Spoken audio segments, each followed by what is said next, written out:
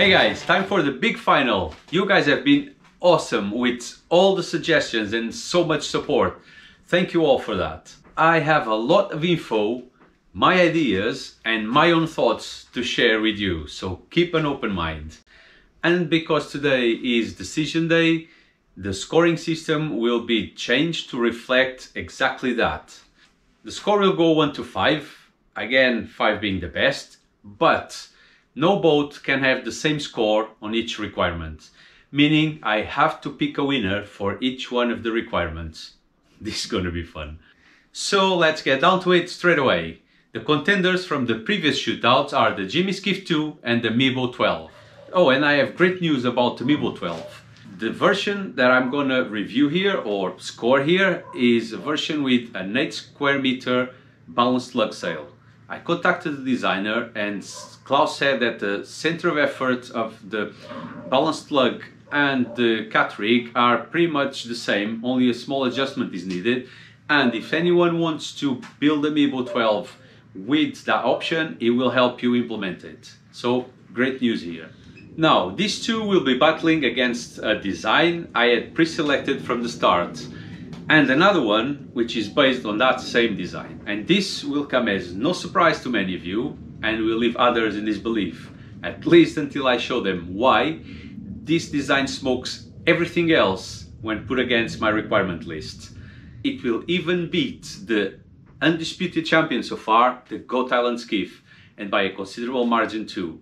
And without further ado, meet the Aussie Goose and the Goose Explorer.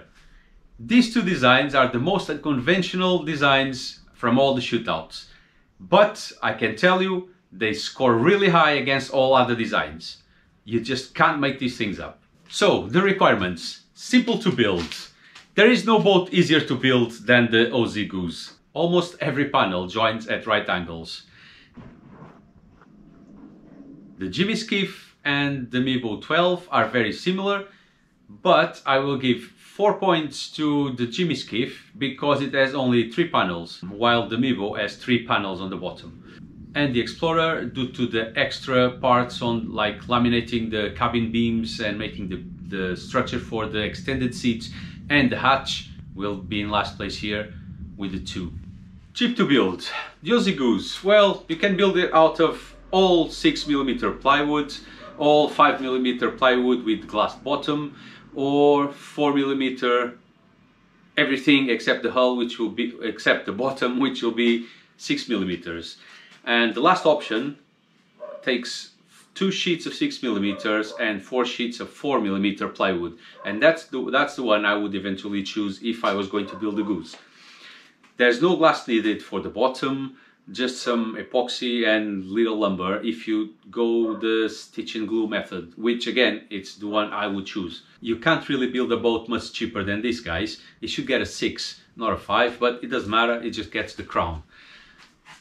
The Explorer, it will take a bit more lumber, same plywood, same everything. The Skiff apparently takes 4 sheets of 6mm and 2 sheets of 9mm. I'm not sure if it's glassed or not. I did not see any glass on the building video I watched, but don't quote me on this. So it gets 3 points. The Meebo 12 takes 6.5 sheets of 4mm plywood, 1 of 9mm and half a sheet of 12mm. It also needs to be glassed, so I'll give you 2 points on this one. Now, simple rig and single sail. I will not rate this because all the boats here now have very simple rigs and a single sail. And actually the Meebo 12, the Explorer and the Aussie Goose will all take the exact same sail, with the Skiff taking a different sail, like a mutton or something like that, which I don't fancy. I'm very partial to the balanced lug, but let's not rate this because basically they all fulfill the requirements. High freeboard. Any way you look at this, the Goose Explorer will win. There's no doubt about that. As for the other 3, well, it depends how you look at it. High freeboard alone is easily measurable and it might help keeping you dry, but it won't prevent water from getting into the boat when excessively heeled. Not more than a lower freeboard boat with extended side decks. And since all boats featured here have lower freeboard than the chop I might face, I'm gonna give preference to not getting the boat flooded. So the Aussie Goose comes in second with 4 points, the Mebo 12 with 46 centimeters midships will get 3, and the Jimmy Skiff will get 2.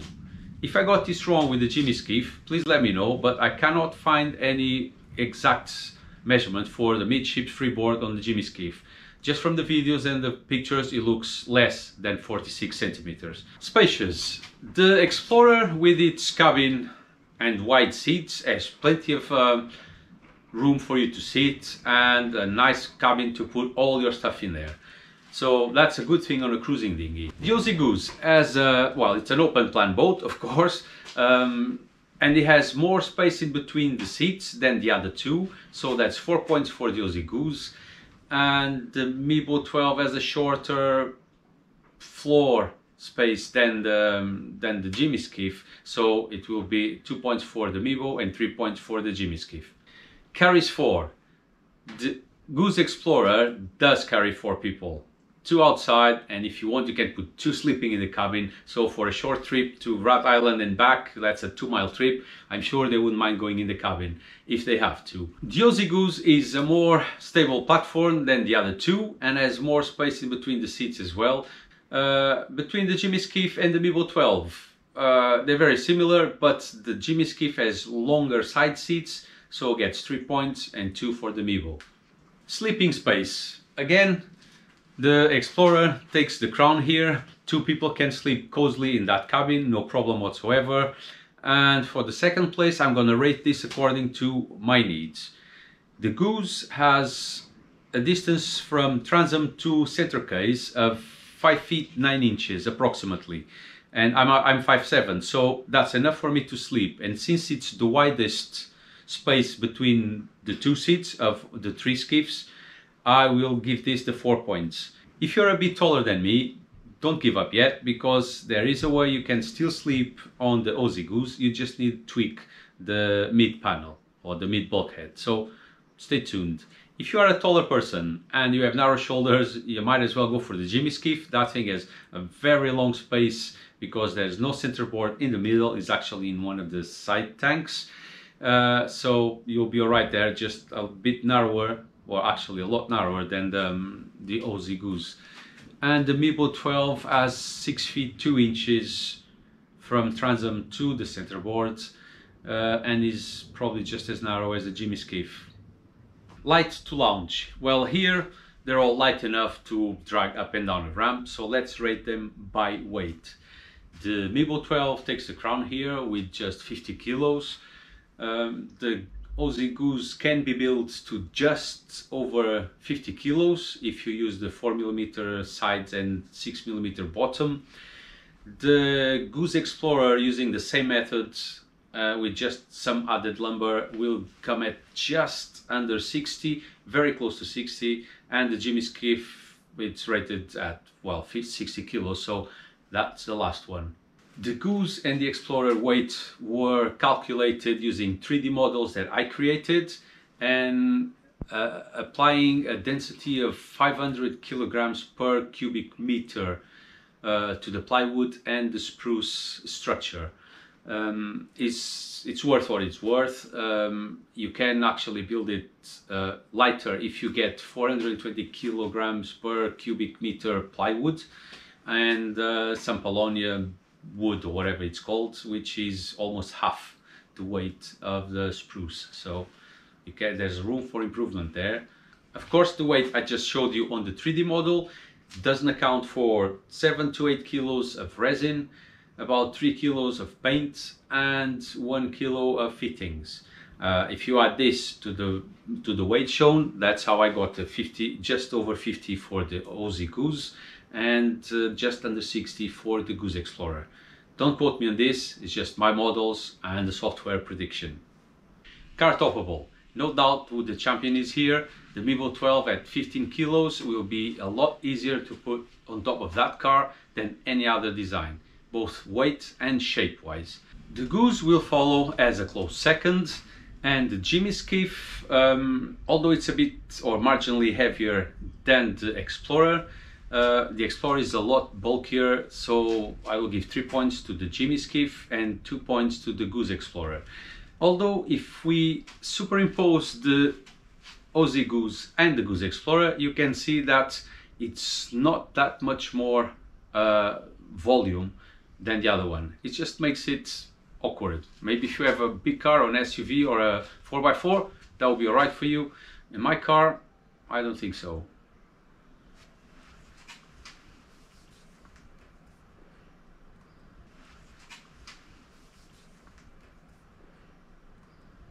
And guys, if you like my videos, if you find this content useful, please subscribe to my channel and give this video a thumbs up. It will help YouTube share it with more people. Also, if you want to help me with the new build, you can do so by buying me a coffee. Link in the description below. Thanks again for your support. Fast. Now, here we need to assume that all these models here will reach planing speed. The Goose is a box of surprises, pardon the pun, and I can assure you that we'll reach the 12 knots that I have set as top speed goal. So that's a 5 in my books. Assuming the Meebo 12 gets the same sail as the Goose, I can see no reason for it not to be a really fast boat as well. And the Explorer has a bit more rocker than the Aussie Goose, so it will not go as fast. I'll give it the 3. The Jimmy Skiff has that sail that we all know, but I can't see a reason why it shouldn't take a lug sail and be just as fast. But it doesn't have it, so it's a 2. Right, flotation. I believe that all these boats have very close or over 600 liters or 1,300 and something pounds of flotation. Some might actually surpass it. I don't know the exact values, so I don't want to score this and get it wrong. I can show you on the 3D model that the Aussie Goose has over 500 liters just on the side tanks, not taking into account that you can actually close the front compartment or the bow compartment, and that will give you a few hundred liters more. And the Goose Explorer, well, that could be on the thousands, couldn't it? But if it turtles, there's a danger that water might come in through the hatch. Although the boat won't sink, far from it, I wouldn't be able to quantify it as flotation anyway. So no score for any of them here. No whaling. Well, here I'll have to give it to the Goose, of course. There will be no water in the boat whatsoever after a capsize. Yep, no water. From all the other models we looked at in the shootouts and most of the models that you suggested, none of them had this characteristic. So yes, the Goose is unique in more than just its shape. Next comes the Goose Explorer. I don't think you ever get water in there, but there is a chance of getting some water in there if it turtles, so it gets the 4 points. The Jimmy Skiff, because it has longer side tanks and probably a lower freeboard, that might actually help him not retain so much water once he turns upright. So he gets 3 points, and Meebo 12 will get 2 points. And fun to sail. Well, here it's not fun at all. Of course, I'm referring to the advantage the Goose has compared to all other designs. This thing is so stable, you can just dance in it if you want. You can step on the gunnels or the side decks. This thing won't flip.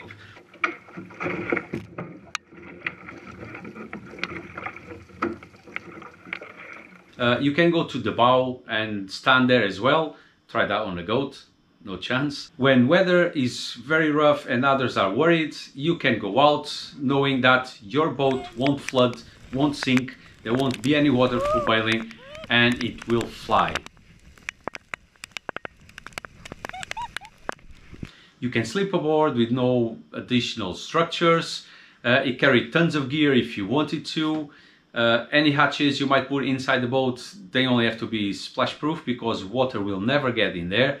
I could go on and on. And I hear some of you saying it's not a pretty boat. Some actually call it fugly. Okay, I'll give you that. Or are we just formatted to this hull shape? Well, the Goose certainly wins when it comes to coloring our waterways.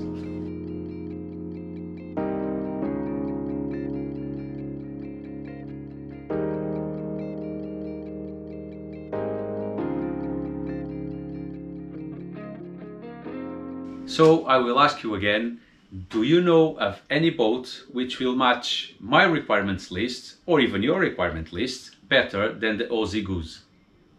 Let me know. Here we have a boat that can be built lighter than a laser dinghy, faster than most 12 feet boat you can build, with tons of flotation and no bailing needed after a capsize. And I didn't even have to go to Pandora to get some unobtainium to build my boat like some suggested. And the ones that were laughing then, well, maybe they're not laughing so much now. Remember, you will only be a fool until you are proven right. And if you are curious how the Goose would score against the Goat and the other contenders on the previous shootouts, have a look at the complete table updated for the new rigs on the Meebo 12 as well.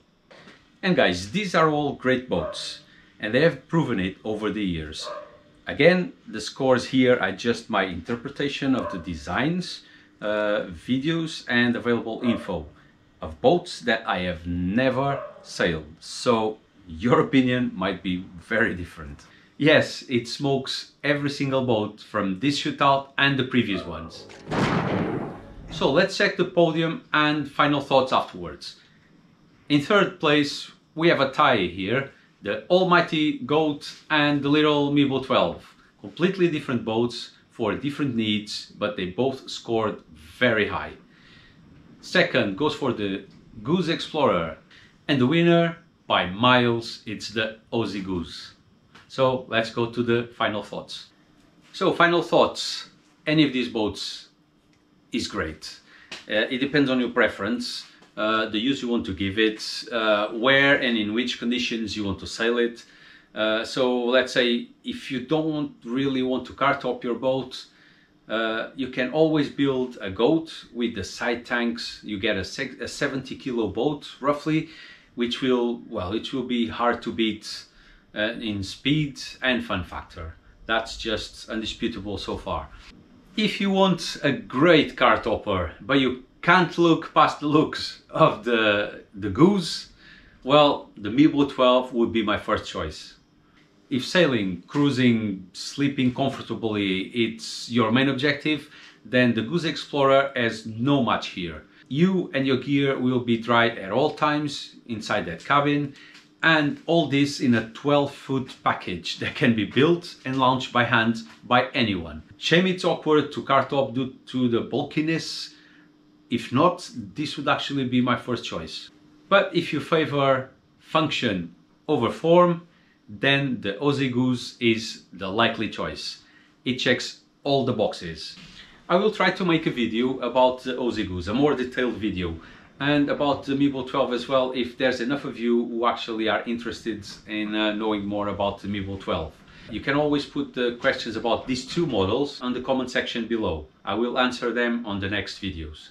Until then guys, stay safe and I'll see you soon.